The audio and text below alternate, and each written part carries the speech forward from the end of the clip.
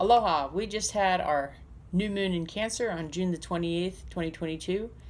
And so I'd like to reflect a little bit on some bigger picture things that we really need to get honest with. Why bigger picture? Because Jupiter's in Aries making a square to that new moon.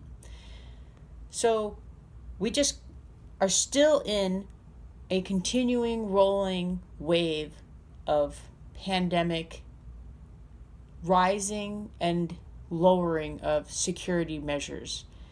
In some of the places that I frequent and work, we are now being required to wear masks all the time again.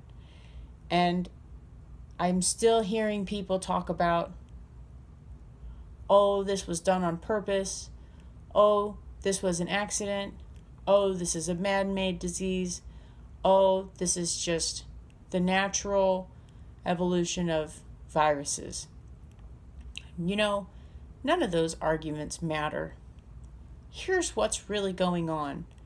We are absolutely growing viruses, molds, and bacteria in laboratories. Why are we growing them? So that we can create antibiotics, vaccines, fungicides, moldicides, all of those things. There is a definite need for us to keep things clean, both in the house, in the hospital. If we're going to have surgery where we need to make an incision, we need local antibiotics to keep infection out. The problem is that old saying from Jurassic Park, life will find a way.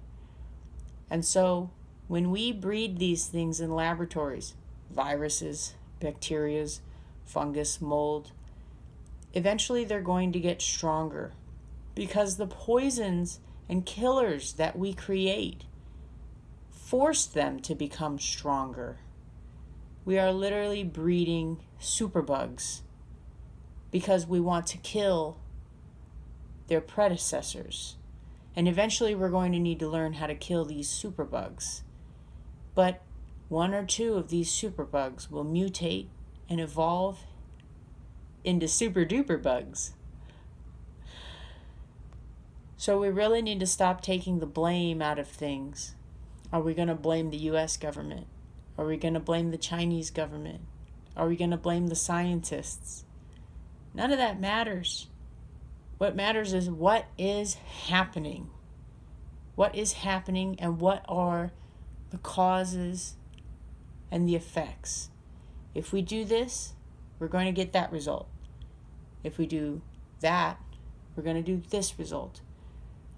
If we continue to create poisons to kill viruses and bacteria and molds, the viruses, the bacteria, and the molds will continue to get stronger.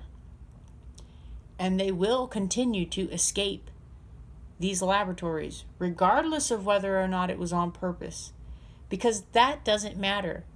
We have set it up so that escape is inevitable. There are too many factors.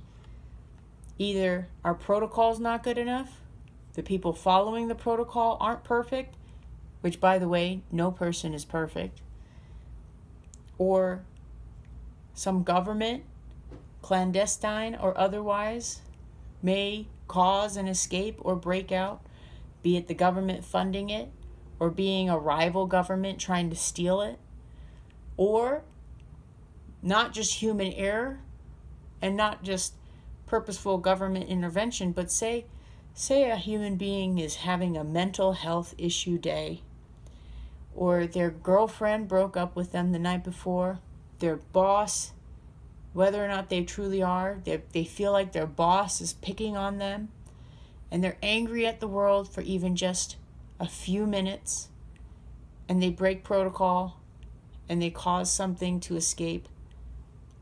You see, that's just too many factors that we have allowed to be a potential just by doing these types of experiments, just by feeling like we have to have a need for a certain level of sterility. So we really need to ask ourselves, what is the value of dirt? What is the value of dirt? In the spirit of Uranus and the North Node being in Taurus, for this new moon in Cancer, let us ask ourselves, what is the value of dirt?